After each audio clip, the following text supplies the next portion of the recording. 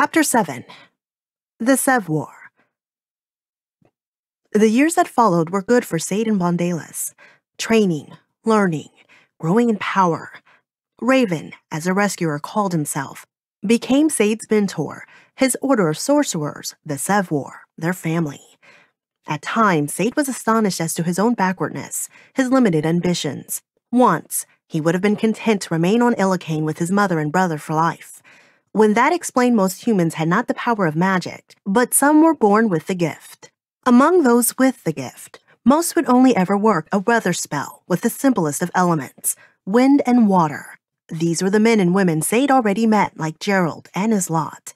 But among those with power, a few had potential to learn and work the greater spells of all four elements, including earth and fire, spells of power, of healing, maiming, even life and death. These sorcerers could endow objects with power. They could walk the pathways of the spirit and could even speak with the dead.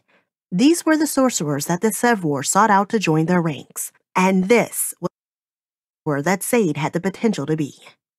"You do not even understand your gift right now," Raven said to Sade. "You were lucky not to be consumed by your own release of power on the judgment.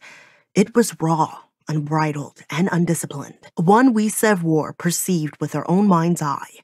We knew it could only have been accomplished by a powerful enemy or someone untrained."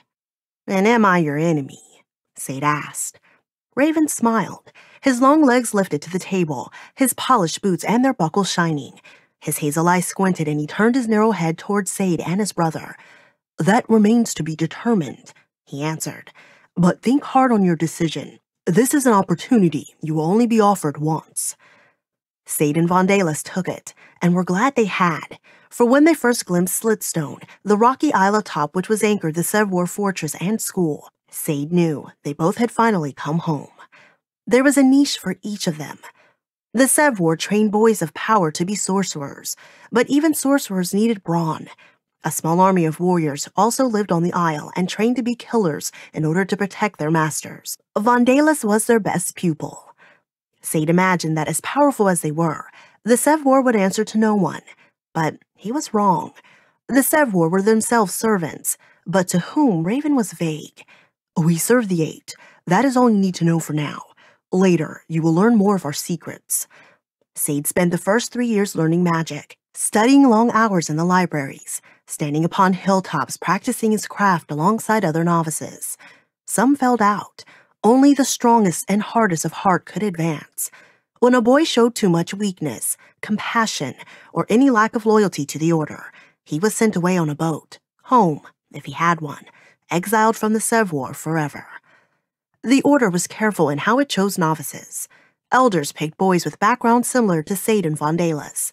Orphans, tramps, and refugees. All had learned how to survive in the world by their wits or fists, and all recognized that rules were arbitrary, morals an unnecessary compromise, and only power mattered. So, when a younger novice was caught stealing from Sade's fishing gear, he had taken one of Sade's feathered lures. The elders gave Sade permission to decide his punishment. "Can I kill him?" Sade asked with sincerity. "If that is the punishment you choose," Raven told him. But in the end, Sade chose to spare him, not because of mercy, but rather power. He thought it was better to have the boy indebted to him. His life would belong to Sade. Not a bad trade for a fishing lure. The 4th year was one of travel. Not yet a full sorcerer, Sade did not wear the black cloak of the Sev War, but an indigo one that stopped short of his knees and allowed him to climb and clamber about the deck of their ship, the North Wind. It was a small schooner with a crew of just 12 other young Sev War, but Sade was given command, and he did not hesitate to make Vondales his first mate. Their mission was trade, to barter for goods and bring valuables back to Slitstone, for the isle itself had little to offer but protection and isolation. There was no place to grow crops of any sort. They did not announce themselves as Sev War, but they did not have to. With his warriors, his servants, and his own aura of power, Sade did not need to announce his authority with the black cloak or the broken ring that the Sev War elders all wore about their necks. Their own experiences had given him and his brother a sense of worldliness, and their own betrayals a suspicion of everyone. They were both hard taskmasters and cunning leaders. So, it was at such a pinnacle of confidence that they sailed back into Greatport. Their subordinates traded and bartered.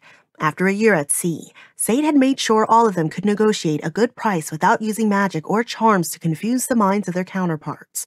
He wanted them to be men of the world as well as mages, and that meant learning to rely on their wits as much as their power.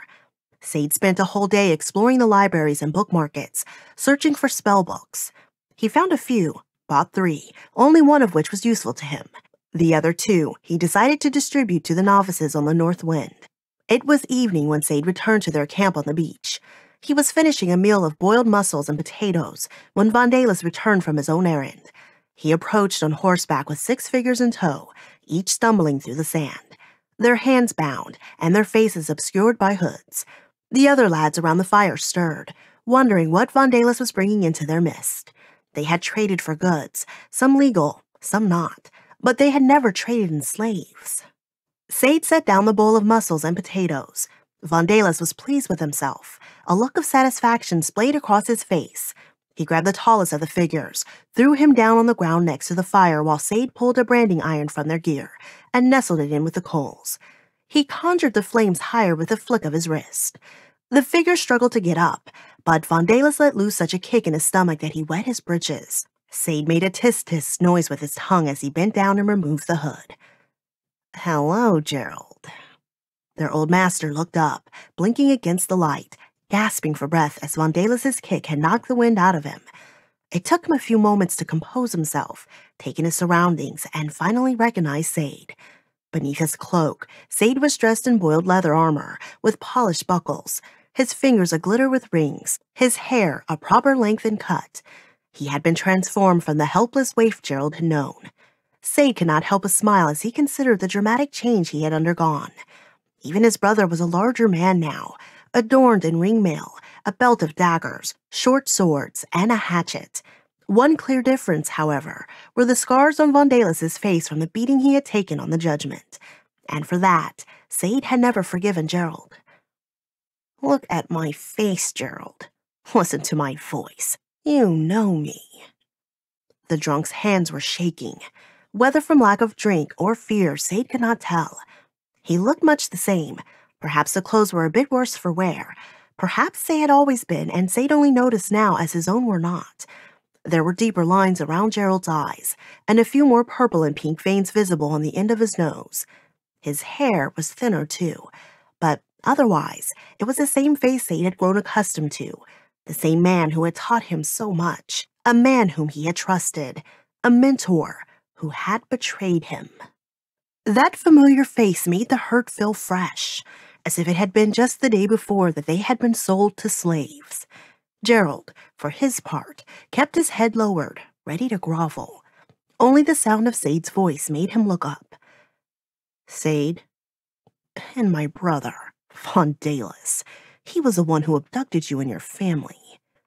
Jerrold's eyes started, his mind working, calculating before he began to plead. "Please, please, Sade. My lord, Sade. Show mercy.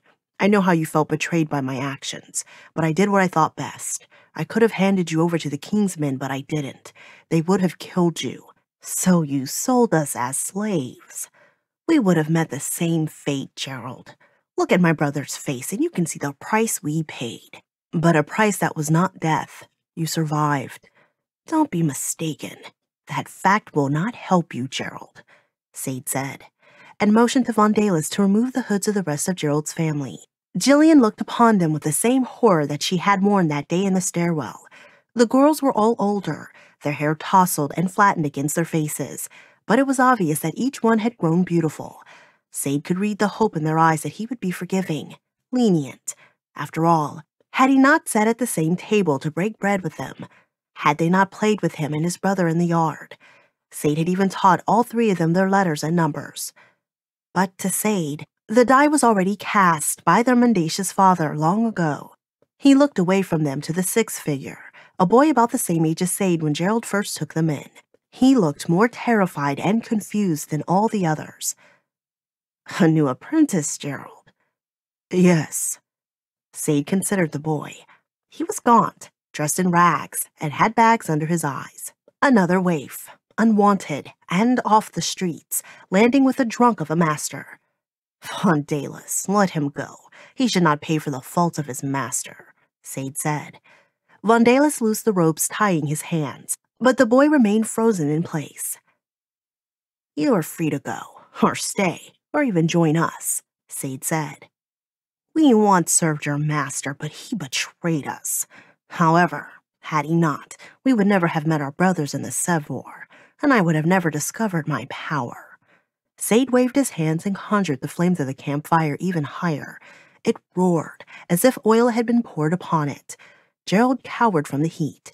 The light danced on the delicate cheekbones of his daughters. Please, show my family mercy as I showed you, Jerrold said. Punish me, but not them. Tears were running down his face as he reached out for Sade and took hold of the edge of his cloak. Sade shook his head, aware that all his crew, the younger Sevor, and the accompanying warriors were watching this trial unfold. While Sade judged Jerrold, he knew he was also being judged. Your fate is decided, Sade said, lifting the brand, now red-hot from the coals. It was sealed the moment you sold us away. But I will not seek revenge. Revenge would be to simply kill you. This is justice. Justice insists that you come to the same fate we did. Jerrold's eyes followed the smoking brand as Sade waved it in the air. Vondales and the three other anticipated what was coming next and wrestled Jerrold down to the ground, holding his limbs. Turn him over, Sade said. I want to see his face. The fifth joined them in order to hold Jerrold's head still. Sade jammed the brand down on his former master's forehead. The skin hissed. The tendons in Jerrold's neck corded as he screamed, his mouth opening so wide that Sade could see where he was missing molars. He was older, a drunk who had wrecked his body with alcohol. But, with his knowledge of weatherworking, he would earn a fair price as a slave. With a brand on his forehead, he would be one for life.